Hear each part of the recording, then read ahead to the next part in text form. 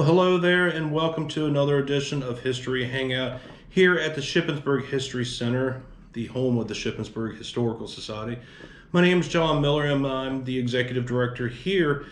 And today we're going to talk a little bit about what's in this box. What's in this box is a miniature version of what they would call Parlor Croquet or tabletop croquet or miniature croquet. And it's a real interesting piece, and we'll get to that here in a second, but just a little background on the game itself. Croquet, as you may or may not know, is a game that's mostly often played outside in the lawn, where you take a mallet, you try to hit the ball at a starting point, and you send them through these whisker baskets to point B and then back to point A, and whoever can do that first with the less amount of hits obviously wins the game.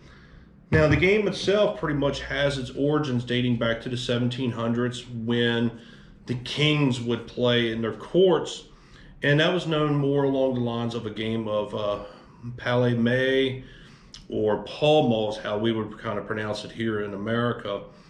And then by the 1840s, some speculate it could have been Ireland.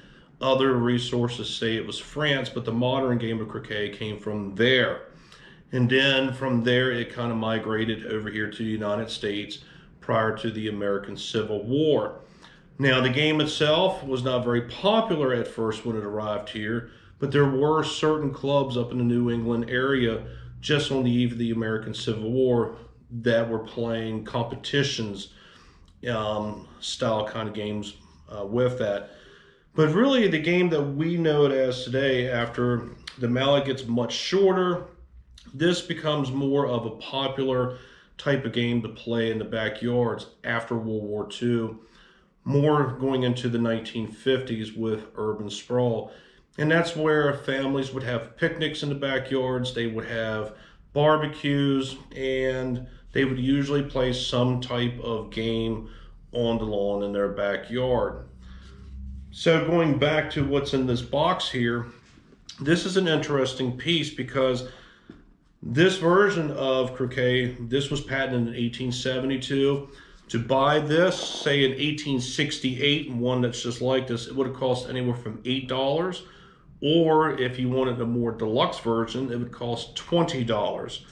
And to kind of give you an idea of the type of money, the average Union soldier during the Civil War, for an example, made $13 a month.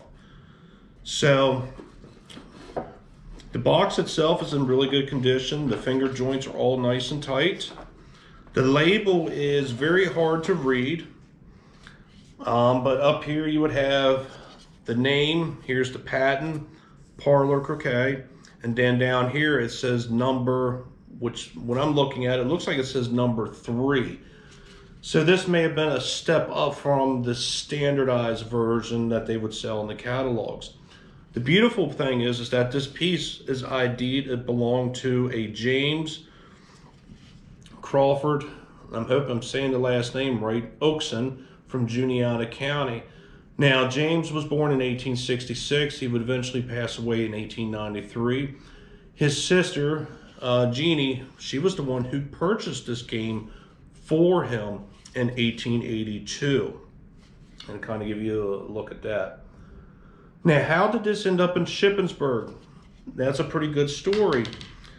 One of the children that James had with Clara, Rebecca, she eventually married a Benjamin Long, and then they moved here, or she moved here after marriage to Chambersburg, Pennsylvania, and of course both of those are pretty much laid at rest over at New Orleans Cemetery.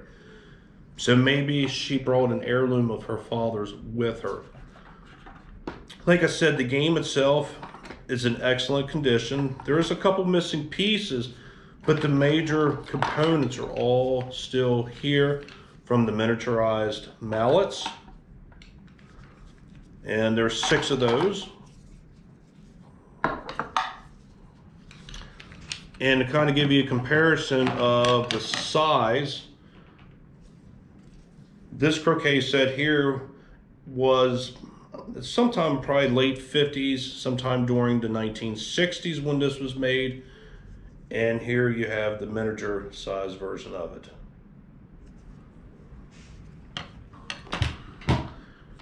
Here you have all of the wooden balls, and as you can see, they're color coded, just like the lawn versions are. And then you have miniaturized baskets here. What I like about this game is, and I don't know who would ever try to do this, but good with a better piece here. These hooks here, I'm guessing you could hang up on a wall like that, although in my parlor I probably wouldn't. And of course here you have your ending as well as beginning points, or stands for that matter. So these games, parlor games, were very, very popular during the Victorian era. They were popular in the Edwardian era. Any kind of game that would have been played with a family or if friends were coming over, most of those games were done in the parlor. That's why they always call them parlor games. This here, if you do a Google search on it, you can look up carpet croquet, you can do the parlor croquet, you can do miniature, and things of that nature. And some of these sets that I saw on eBay, for an example, are selling anywhere upwards to $200 to $300. Interesting piece that we have in our collection here. I was not expecting to find that when I went upstairs today, but it's a really cool piece of American history that you really don't hear much about anymore. When people think of games, usually they think of the PlayStation or an Xbox or the computer. My generation, we were kind of like that dividing line between board games and the Sony PlayStation and Nintendo. Going back a little bit further, board games, outside games, and things like that were popular. And because of how cool and how unique this is, many of you probably know that we have what we call a hands-on history cart. And I would love to be able to make a reproduction of this and have this come with us when we go to different community events, just so children as well as adults could see this. So hopefully 2022 is treating everybody fine out there. And we're going to do a lot of different things this year. We can't wait to get started once the weather finally breaks. So until then, Shippensburg, everybody stay safe, and we'll see you next time. Thank you for stopping by.